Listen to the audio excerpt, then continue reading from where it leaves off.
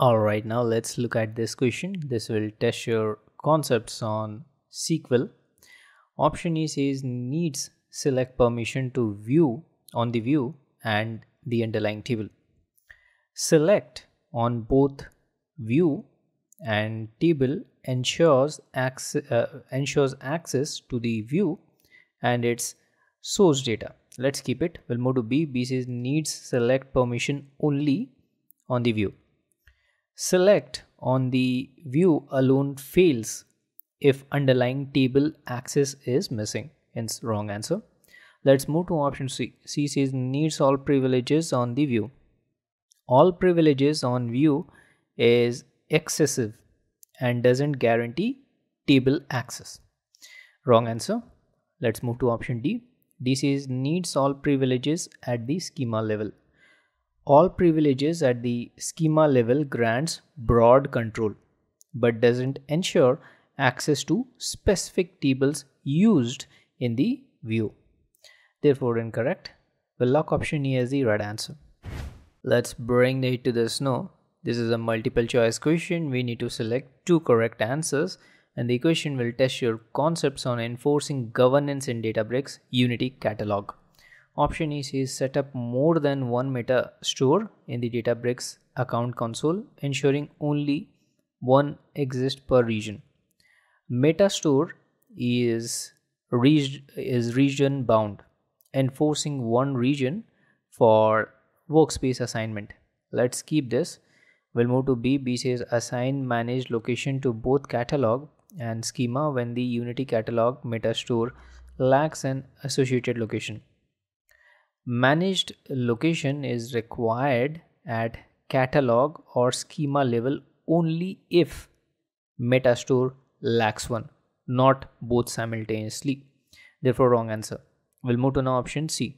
C says define multiple catalogs within a single metastore and attempt to link one catalog to multiple metastore. Catalog cannot span multiple metastores. It belongs to one metastore. Therefore, wrong answer. Let's look at option D. D says ensure that if the metastore has no associated location, the catalog must be configured with a managed location. Catalog must define managed location if metastore has none, ensuring data path governance. That being said, option E and D are the right answers. Alright, let's now look at this question. Option A says constraint valid location expect location equal to null. Null expectation contradicts the requirement to enforce presence of location. Therefore, wrong answer. We'll move to B. B says constraint valid location expect location not equal to null on violation fail update. Fail update stops update operation but doesn't terminate the pipeline. Wrong choice. We'll move to C. C says constraint valid location expect location not equal to null on drop row. Drop row skips invalid records, which violates the termination requirement. Therefore, wrong choice. Let's move to option D. D says constraint valid location expect location not equal to null on violation fail. Violation fail enforces pipeline termination when constraint is breached. Looks good. If you look at the official documentation here, violation fail, invalid records prevent the update from succeeding. Manual intervention is required before reprocessing. This expectation causes a failure of a single flow and doesn't cause other flows in your pipeline to fail. That's what is required. Let's lock option D as the right choice. We have a brainstorming question this time which will test your concepts on path in the external location. Option E says define an external table with its location set to a specific path in an external location. External table allows explicit control over storage path in external location. Let's keep it. We'll move to B. B says define an external table where the schema includes a managed location that points to a specific path in an external location. Schema level managed location applies to managed tables, not external table path control. Incorrect. We'll move to C. C says create a managed table where the catalog includes a managed location that points to a specific path in an external location. Catalog level managed location governs managed tables, not external table placement. Wrong choice. We'll move to option D. D says create a managed table and assign its location to a specific path in an external location. Managed table cannot define location manually. It inherits from schema or catalog. Let's delete this. If we look at the official documentation, external tables, it says tables that reference data stored in external storage systems while managing metadata in Unity catalog. That's what is required. We'll lock option A as the right answer. Alright, now let's look at this. As per the question, we need to migrate the pipeline to Delta live tables using a batch source instead. Option A says configure the pipeline to include notebook sources written in both SQL and Python. Mixed languages notebooks don't support mixed language notebooks are supported but not required for this migration constraint, if you look, right? Therefore we'll reject it. We'll move to now option B. B says redesign the pipeline so that all logic is implemented using SQL. SQL only design limits flexibility and doesn't address the source change requirement. Wrong answer. We'll move to now C. C says modify the pipeline to replace the streaming source with a batch source. Batch source aligns with the migration constraint and simplifies pipeline stability. Let's keep it. We'll move to D. D says redesign the pipeline so that all logic is implemented using Python. Python only rewrite is unnecessary and doesn't address the ingestion source change. We'll delete this. We'll lock option C as the right answer. Alrighty, now let's look at this question. This is all about siloed data structures. By looking at the keyword, you might be already guessing the correct answer. Another keyword is the simplify. Option E is Delta Lake. Delta Lake adds reliability to lakes but doesn't unify multiple architecture types. Incorrect. We'll move to B. B says Data Lake. Data Lake handles raw data but lacks structured query and governance features. Wrong answer. We'll move to now option C. C says Data Warehouse. Data Warehouse supports structured analytics but excludes unstructured and streaming workloads. Therefore, wrong choice. We are left out with option D. It says Data Lakehouse. Data Lakehouse merges lake and warehouse. As the name suggests, if you look, lake and here house comes from the warehouse. So basically Data Lakehouse merges lake and warehouse capabilities to support varied use cases in one architecture. If you look at the official documentation, here's a diagrammatic view of it. That is, data warehouse is there, data lake is there, and data lakehouse is there, right? So if you read the headline, it says data lakehouse simplicity, that is simplify or simple, flexibility and low cost. That being said, we'll lock data lakehouse as the right answer.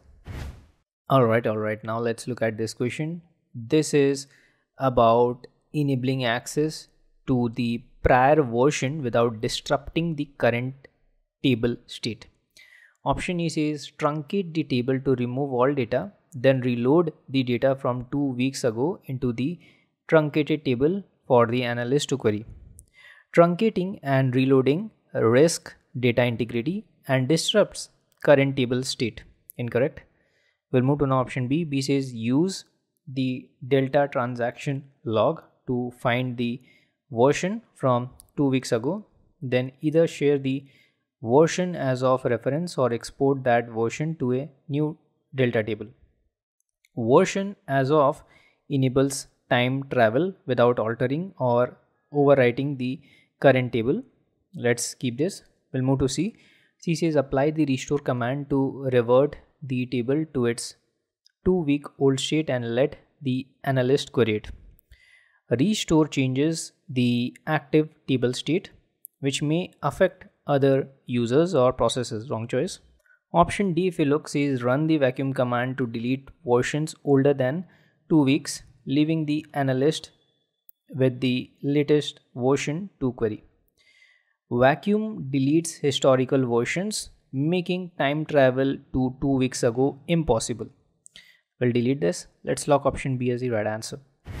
Alrighty, we have a multiple choice question. We need to select 2 correct answers, and the question will test your concepts on control plane of architecture. Option A says virtual machine. Virtual machine operate in the data plane and do not manage orchestration or governance. Wrong answer. Option B says compute orchestration. Compute orchestration handles job scheduling and workflow coordination, which are control plane function. Let's keep it. We'll move to C. C says serverless compute. Serverless compute executes workloads but doesn't participate in control logic or metadata management. Wrong choice. Option D says Unity Catalog. Unity Catalog manages metadata, permissions and governance centrally within the control plane. Another correct answer. We'll lock option B, compute orchestration, and option D, Unity Catalog, as the right answer. Alright, now let's look at this question. This is about scheduling the job in production in a most cost efficient and scalable compute option. Option A is all-purpose cluster. All-purpose cluster is optimized for interactive development, not scheduled production workload. Incorrect. We'll move to B. B says any Unity Catalog enabled cluster. Unity Catalog enabled cluster defines access control, not execution mode. Wrong answer. We'll move to C. C says jobs cluster. Jobs cluster is designed for scheduled, automated and cost efficient job execution. This meets the requirement of the question. We'll keep it. We'll move to an option D. D says serverless SQL warehouse. Serverless SQL warehouse is optimized for SQL workloads, not Python based data ingestion. We'll delete this. We'll lock option C, jobs cluster, as the right answer. Alright, now let's tackle this question. This is all about full privileges. The question will test your concepts on privileges and granting using the SQL command. Option A says grant all privileges on table sales to team. So this enables unrestricted access to perform all operations required for ELT task on the sales table. Looks good. We'll keep it. We'll move to B. Option B says grant select create modify on table sales to team. So this misses critical permissions like delete and drop, limiting full control over the table. So this is incorrect. We'll move to now option C. C says grant select on table sales to team. So this will restrict the team to read-only access, which is not suitable for transformation and load operations. Wrong choice. We'll move to D.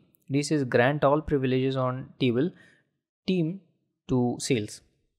So this misplaces the access direction by assigning rights to the wrong entity. Let's delete this. We'll lock option A as the right answer. So please don't go away. Let's meet in next part of this series.